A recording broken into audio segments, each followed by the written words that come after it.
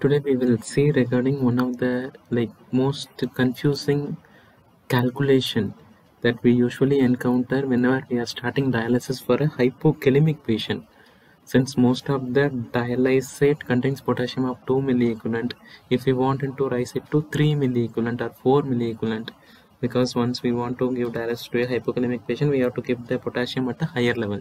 How to do that calculation, how to adjust the potassium in the part A, that we will see it here. For that, first we will see the ratio that is being followed in the standard dialysis. In the formation of final dialysate, the part A is approximately 1 part. This image I just added to show this ratio combination. Part A is approximately 1 part. Part B is 1:8, and the RO water remaining is the RO water. The most of the component of the dialysate is the RO water, which is around 34 ml. So we'll proceed to the calculation. So this is the ratio for the dialysate. 1:8 is to 34. 1 is part A, which contains all the electrolyte. 1:8 is part B, which is mainly the bicarbonate. 34 is the RO water. So for 1000 ml of dialysate, if we apply this ratio, this comes, that is, for 1000 ml of dialysate, 27.1 ml approximately is from part A, 49 ml is approximately from part B, and the remaining 923 is from the RO water. How I got this calculation?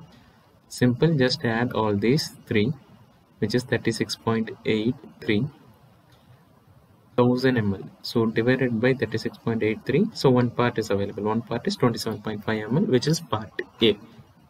So going further with the calculation.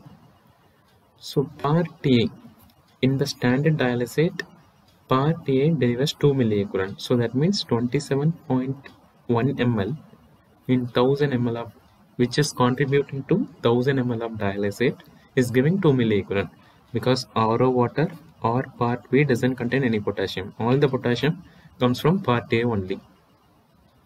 So this 27.15 ml out of 1000 ml of dialysate is delivering around 2 milliequivalent. I hope till here it is clear. So how much potassium in 1 ml? Just bring this 27.1 below here. So the calculation is 1 ml contains 0.0 milliequivalent of potassium. So how much potassium is there in 5 liter can, or 5000 ml of part A is 368 milliequivalent of potassium approximately. So if there is a 5 liter part A can is being used, which is containing 368 milliequivalent, this delivers around 2 milliequivalent of potassium to the final dialysate. So here usually there will be mild confusion how it is being calculated.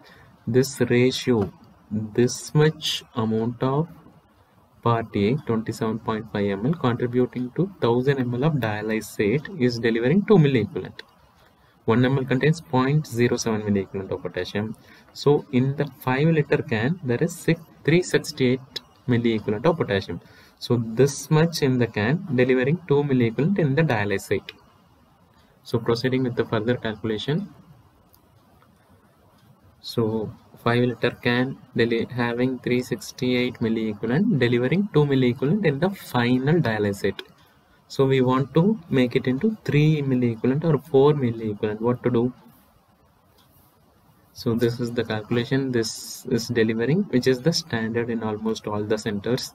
Part A contains 2 milliequivalent. This is like part A delivers 2 milliequivalent. So this is how it delivers.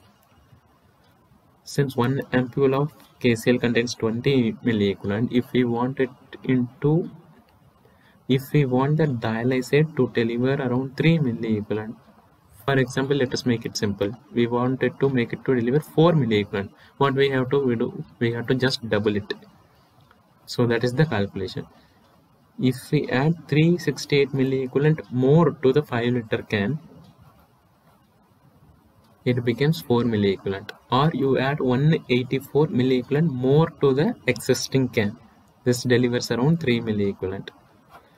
184 is approximately 9 ampules of KCl. You have to add to 5 liter can to make it into deliver 3 milliequivalent.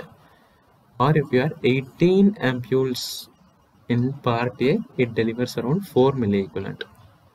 So suppose if that calculation is confusing, I try to make it simple. The calculation you can go through the video once again. But the overall summary is this one. If a patient is having hypokalemia, you want to start the dialysis, make the part A can as 5 liter, add 9 ampule of KCl to part A 5 liter can, it delivers 3 milliequivalent of potassium in the final dialysate. You add 18 ampule of KCl to part A 5 liter can, it delivers, sorry, it is not 3,